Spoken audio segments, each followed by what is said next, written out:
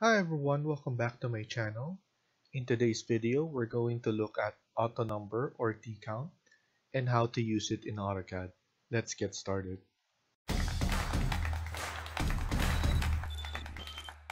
So what is AutoNumber or TCOUNT? It will add a sequential numbering to a text object. Let me show you. So first, type in TCOUNT and then spacebar. It will ask you to select the object. So let's select all of this and then spacebar. So as a default, it is selected order. So for now, let's maintain that and then click on the spacebar. As a default, the starting number is 1 and then the increment is 1 as well. So let's maintain that as well as a default and spacebar again. It will ask you to place of number in text. There's 4 options: override, prefix, suffix, and find and replace.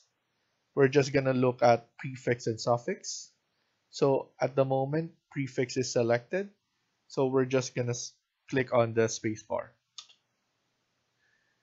So as you can see, the numbering is from below and going upwards. And then it is ahead of the text. So next thing we're gonna do is we're gonna choose suffix. So let's type in TCOUNT, select all objects, and then we're gonna try X and then spacebar. Let's maintain this as default, spacebar again, and then now let's try suffix, so S and then spacebar.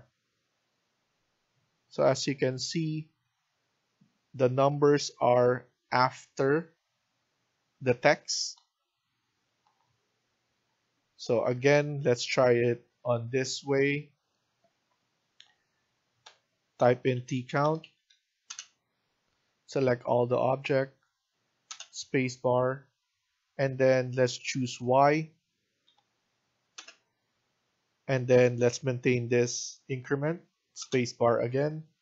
And then now let's go back to prefix, P, and then spacebar. So now the numbering will be before the text and the number will be starting at the top. Thank you for watching and I hope you liked the video. Please hit like and subscribe. Feel free to comment down below.